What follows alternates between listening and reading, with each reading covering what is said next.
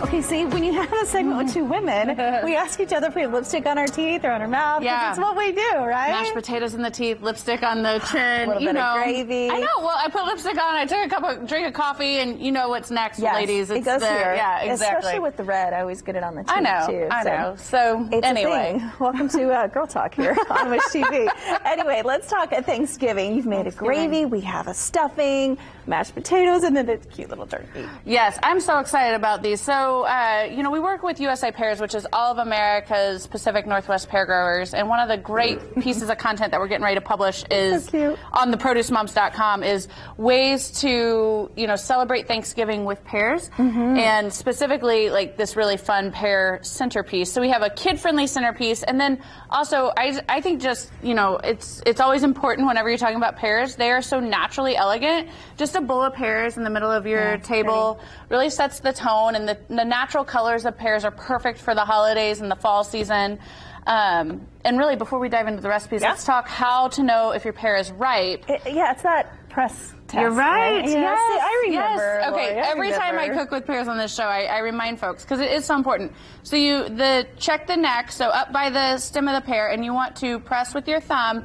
And if it yields to slight pressure, that means that the pear is ready to eat. If it's a little firm, like the one I'm squeezing right now, a little firm. So same.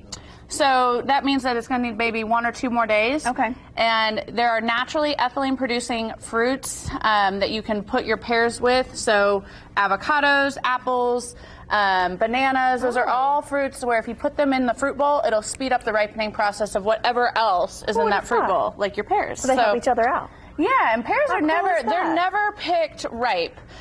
So the pears at the grocery store are meant, unless the grocer themselves is ripening them, pears are actually meant to be ripened at home for a couple days. Well, and I think this would be something the kids would love to help you out with in the kitchen. Totally. And it's just adorable. Okay, so that's cute. All right. We've made gravy. We've got stuffing. We pre-made a stuffing. This is from USA Pears website, usapears.com. Yes. .org, sorry, usapears.org. Or dressing. Do you say stuffing or stuffing? You know what, that'd be a good question that would today. Be a good, wait, we should do that tomorrow. I say stuffing, but this really isn't stuffing because it's not inside of the cavity of the bird. Yeah, so this is technically a dressing. But it's all your classic flavors, and it has Boss pears, which are those brown ones. All right. Ooh, you got stuff in the oven. Yes. All right. So this is the beginning of a plant-based gravy. All right. This is something that was made famous. Look at all this. Carrots, cauliflower. Yes. Are these Boss pears? Yep.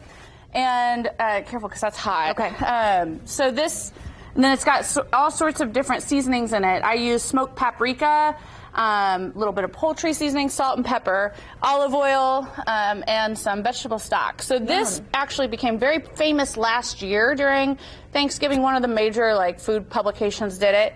And you just roast your veggies to the point where you think they're probably a little burnt. Honestly, these need a little bit longer. I could just eat it just like this. I know, right? We added pears to give it a little bit natural sweetness. And then you take everything from the roasting pan and you put it into your blender. Okay. Okay, so I've got onions too, I see. Yep, there's onions, there's garlic cloves. So you just put everything in a blender, or if you don't have a high-speed blender that can, really get it thin, you can use an immersion blender here. Yeah. All right. So into the blender it goes, and then the secret ingredient when you're making anything, you got to give it that umami flavor that is oftentimes, something that we get through meats. So if you're not using mushrooms as one of your veggies that you're roasting, then a great way to duplicate that is through this miso paste, which is just a soybean paste. And put a tablespoon of that in there. Okay.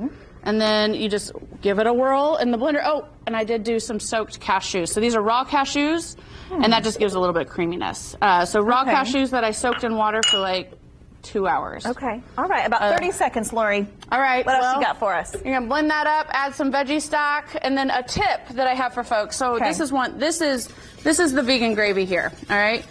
Here's a tip. If you feel like it's too thick, remember those potatoes we boiled in the first segment? Yes. I reserved a little bit of the potato water.